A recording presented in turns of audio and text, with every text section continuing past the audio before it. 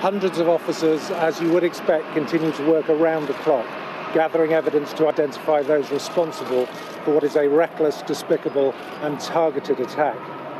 Sergei Skripal, a 66-year-old British national, and his 33-year-old daughter Yulia, a Russian citizen, remain in critical condition in hospital, having been exposed to a military-grade nerve agent on UK soil. Detective Sergeant Nick Bailey, a Wiltshire police officer who was among the first to respond to the incident, was also taken ill, and he remains in a serious but stable condition in hospital. I understand that he is making good progress. All of our thoughts on the investigation are with the victims and their families at what is a very difficult time for them. And as you would expect, this is an extremely challenging investigation. You will understand that police and partners have been dealing with a number of unique and very complex issues. I understand there is huge public interest in this case. However, with such a sensitive and complex inquiry, you'll understand that I cannot say anything that may impact on the important work and the progress being made. However, I still need the public's help. Our work to understand the events leading up to Sergei and Yulia becoming seriously ill carries on.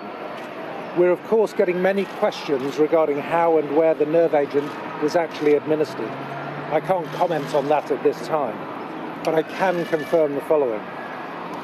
Yulia arrived into Heathrow Airport on a flight from Russia at approximately 2:40 p.m. on Saturday the 3rd of March.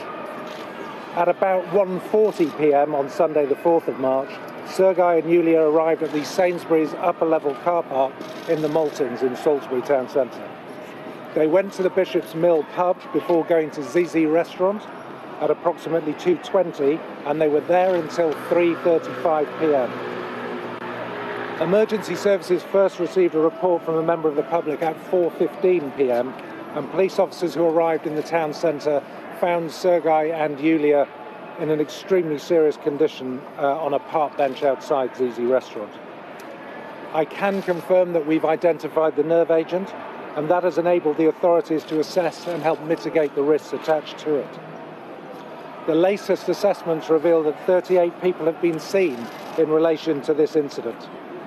Of those, 34 have been assessed, and I make this clear, have been discharged from hospital. 3 remain in hospital, and that is Sergei, Yulia and Nick, and 1 person continues to be monitored as an outpatient, but is not showing signs at this time. As the Prime Minister said yesterday, we are sifting and assessing all evidence available, and we are exploring all investigative avenues. This includes extensive CCTV footage from across the city and over 380 exhibits so far. It's vital that we gather all the evidence available to us and that we leave no stone unturned in establishing the full circumstances. We have received lots of calls from the public, and I continue to urge anyone who was in Salisbury between 1 p.m. and 4 p.m. on Sunday the 4th of March to call police on 101.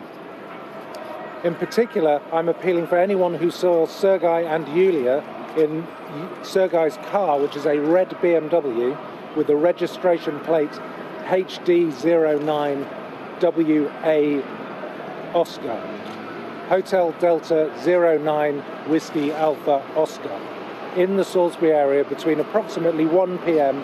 and 1:45 p.m. on Sunday the 4th of March. If you saw them in that car, please contact us. And anyone who has images or footage that may assist the investigation, please upload them to our secure website. That's ukpoliceimageappeal.co.uk. The public are going to continue to see a great deal of police activity in and around the city, including potentially more cordons being erected. But please don't be alarmed. It is necessary as part of this major investigation by the counter-terrorism policing network. In truth, it may last many weeks. Public safety continues to be the priority of every agency involved, working together as part of the national response. And we continue to liaise closely with public health and science experts. Anyone who has concerns about their health should seek medical assistance to reassure themselves. But please check the advice of the public health authorities. The CMO has made it very clear there is a low risk to the public. Finally, I would like to take this opportunity to share my thanks with the public for their patience and understanding, of course. An investigation of this complexity and size will understandably take a considerable amount of time. and the public's continued support is greatly assisting our investigation team. I'd also like to thank the brave officers who responded to the incident and those who are continuing to work tirelessly, often around the clock, on this investigation. They are supported by hundreds of staff from both ambulance, fire and military colleagues. They're doing an incredible job, and I thank them too. My job now is obviously to focus on the investigation, and we will follow where the evidence takes us. I'm grateful for what the Prime Minister said. We need the time and space to do just that.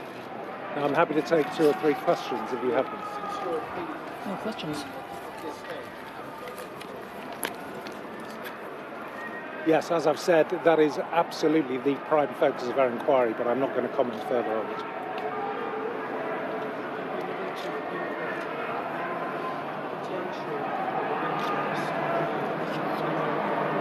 No, it's a painstaking operation to identify anyone of interest to this inquiry and eliminate them or include them, but at this stage we are not declaring a person of interest or a suspect at this time.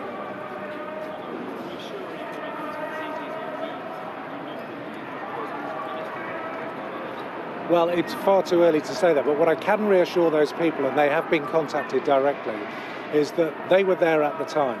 And this is over a week later, and people are not presenting symptoms. We're not seeing that.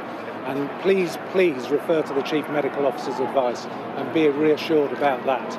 But it's too early to say, as I've said, where the poison itself was administered. Okay, thank you very much for your patience.